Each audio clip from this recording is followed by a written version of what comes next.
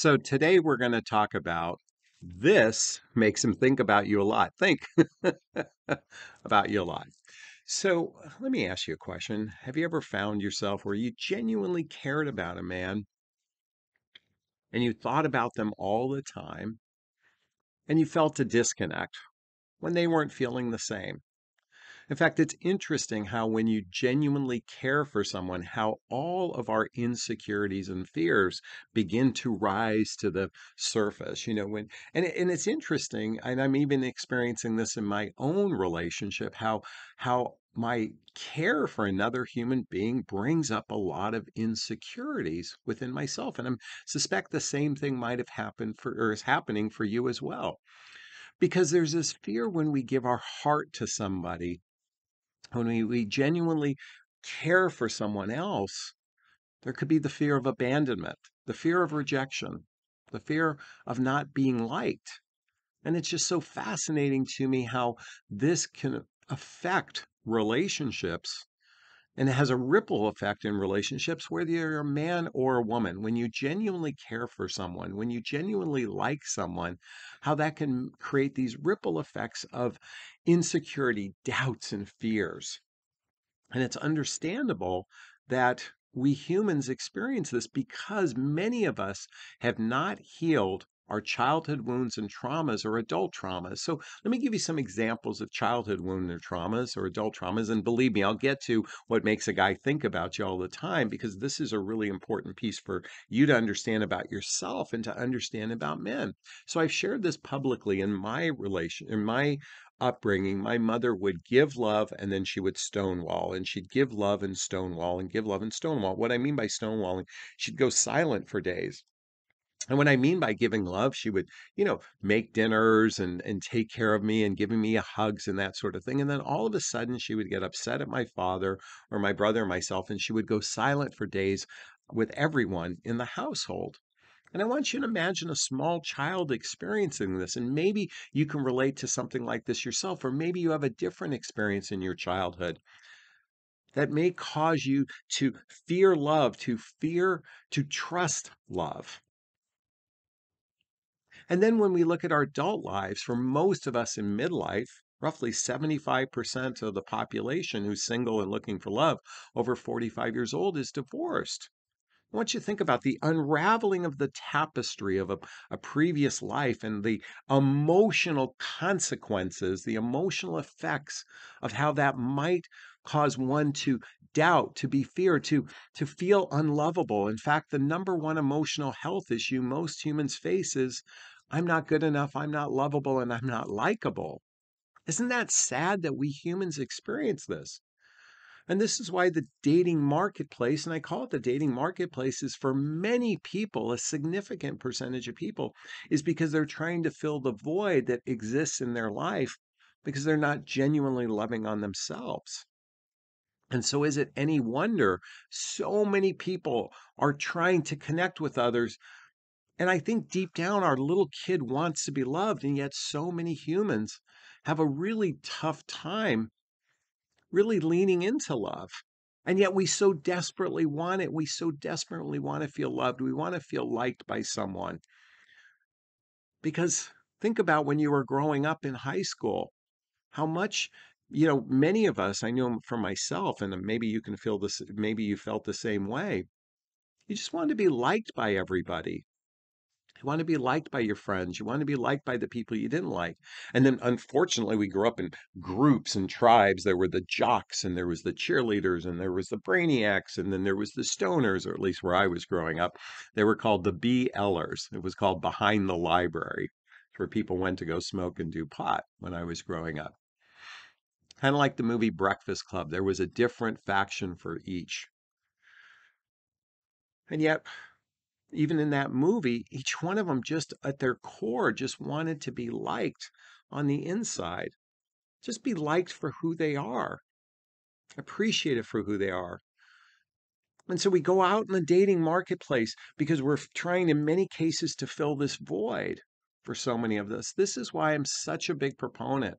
For those of you that watch my channel on a regular basis, I recommend such a variety of books Because I believe whether it's books or workshops or training or therapy, whatever you do to heal from the inside out, it prepares you to actually lean into a deeper relationship with someone else, hopefully that they've done the inner work as well.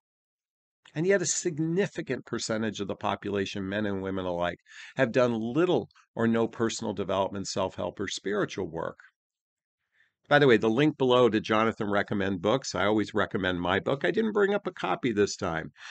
I know I'm always pitching my book. What the heck is self love anyway? I did because I want to encourage you all to first find that place within yourself where you feel lovable, you feel likable within yourself. In fact, my t-shirt says, kindness is so gangster. Being kind to yourself. That's the invitation I invite all of you to lean in, because this isn't about a man who likes you. It's more about you liking yourself. Once you really think about that, this isn't about finding a mate for them to like you to feel good about yourself. This is about finding that space where you feel good about yourself. And then you can be expressive of who you are. And by the way, if you're not familiar with the work of Gary Zukav, I am going to recommend a book today. If you're not familiar with the book, Gary Zukav, he wrote The Seed of the Soul, but he wrote this book, Spiritual Partnership, A Journey to the Authentic Power. And why I'm recommending this today is because I do believe we enter into relationships to heal those parts that maybe needs a little bit of light shine to it, that light of love. And what's going to make a guy think about you a lot, again, I'm going to share it with you in a second, but I want to lean into this light of love for a second. So I'm noticing something interesting about myself now that I put myself out on a limb publicly that I'm in this relationship, and I'm very happy and I'm very giddy. But so many of my fears have bubbled to the surface of insecurity. Because when you genuinely like someone, you put yourself out on a limb and you don't know if they genuinely feel it as well. I mean, you think, but you've been hurt before, you've been burned before. You've had experiences where you thought they were the one and it didn't work out. So could you imagine how this wears on us emotionally? How all of this can cause us to doubt ourselves. Have you experienced that? If you have, please post a comment below. By the way, if this is resonating with you right now, please let me know. Say, Jonathan, this is resonating with me. Please hit that like button. If you're brand new to my channel, please hit the subscribe button and please share this with friends. Because I genuinely know what this feels like. This is why I feel like I share my personal experiences with you all, because I understand what many of us go through, especially those of us who have an anxious attachment style. And if you're not familiar with the work of Amir Levine and Rachel Heller, I highly recommend checking out the book Attached so you can understand your love attachment style. Are you an anxious like me? Are you an avoidant? Are you with somebody who's an avoidant? Are they a dismissive avoidant? Are they a fearful avoidant? Are you a disorganized type of anxious personality? Because when you understand yourself, you can actually begin to lean into a potential new relationship. Because I will say this, relationships need three things. Well, more than three things. They really need more than three things, but I'm going to share three or four right now. First, there needs to be a strong connection.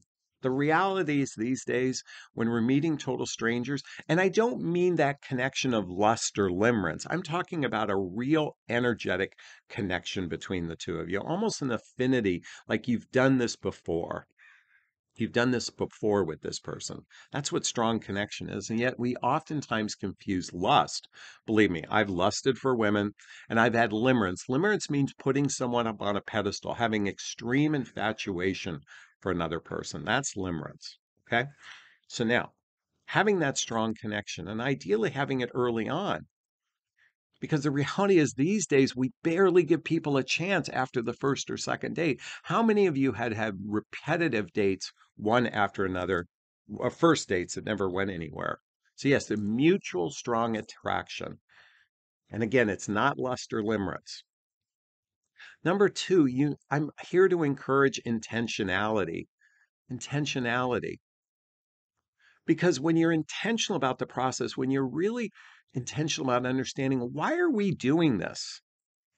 And in intentionality, you utilize what I call radical honesty, laying your cards on the table. And what I mean by laying your cards on the table is saying, this is who I am as a person. This is what I want. Okay. These are my past experiences to give you some backdrop to who I am. This is also, I know some of my deficiencies, laying your cards on the table. That's what radical honesty is. And that builds trust with another person. That builds intimacy so long as it isn't wrapped in love bombing or future fantasizing. That's where a lot of people confuse. They get sucked into love bombing and future fantasizing, but that's a false sense of intimacy. Real intimacy is vulnerability, authenticity, and transparency. So when you operate from both people operating from an intentional place. Now, ladies, I know this is tough for you because men are oftentimes winging it. They're winging it. But you can lead by example. And when you're with a guy who genuinely has that strong connection with you, he's going to follow your lead with respects to the communication. It doesn't mean you're leading the relationship, you're leading the emotional aspects of the relationship. And I often say it takes a woman for a man to connect to his heart. Number three, and I'm going to get to the why guys will think about you all the time. Number three is people who are introspective. They've done introspective work. In other words, they look at themselves and they know who they are as a person, their warts and all. I share with my girlfriend, oftentimes I share my fears and insecurities, which goes against all the rules. The rules would say never, ever, ever do that. But it takes courage to be vulnerable with another person and to express that the insecurities are merely thoughts. It's not about the person, it's about the wound that happened in my childhood and how by putting it out on the light, I address it so it's no longer in the dark. Think of how many relationships where you stuffed your voice, you kept things silent, you didn't speak up, it was in the dark, and certainly later on down the road, it imploded on you. By being communicative about our insecurities and fears, we actually have an opportunity to build more trust with the right person. As I write in my book, Chapter 9, Chapter 1 is if it's sincere and Chapter 1, speak your truth, do it with kindness. Chapter 9, if it's sincere and from the heart, you can't say the wrong thing to the right person. So introspective work. And number 4, and this is what's going to make a guy think about you all the time, is when you genuinely like somebody, you genuinely like who they are as a person.